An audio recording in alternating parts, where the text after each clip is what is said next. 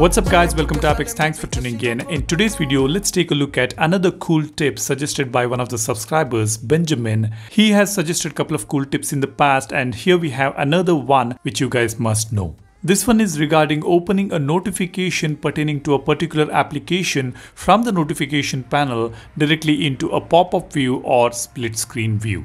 Now let's go ahead and take a look at that. As you can see here, when I open the notification panel here, we have got a list of notifications. What I'm going to do now is I will tap and hold on this notification for a couple of seconds. As you can see here, when I press and hold on this notification, it allows me to open this particular application into a pop-up view. This is really cool, isn't it? This will be useful, let's say if you are using a particular application on your phone and when you want to open a notification or the application which is showing the notification, you can open it on pop-up view and still continue to do whatever you want on the app which is open on your screen. Essentially, the multitasking becomes easier with this feature.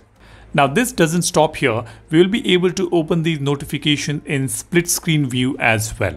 Let's see how we can do that. Now to open a notification application in split screen view, we will have to keep another application open on your phone. Let's say now I have got Samsung Galaxy Store open here. At the same time, I get a notification which I might prefer opening it in a split screen view.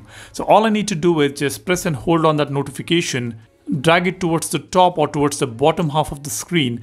You will be able to see an option to open this app notification or that pertaining application in split screen view. So you can just drag and drop it here. So this is how you can open an application in split screen view right from the notification panel. This is an amazing feature, isn't it?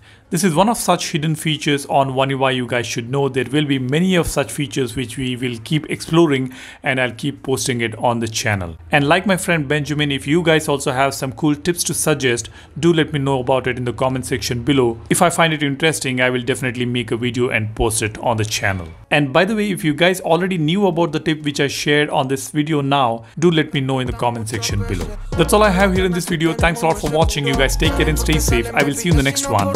Cheers. Bye bye.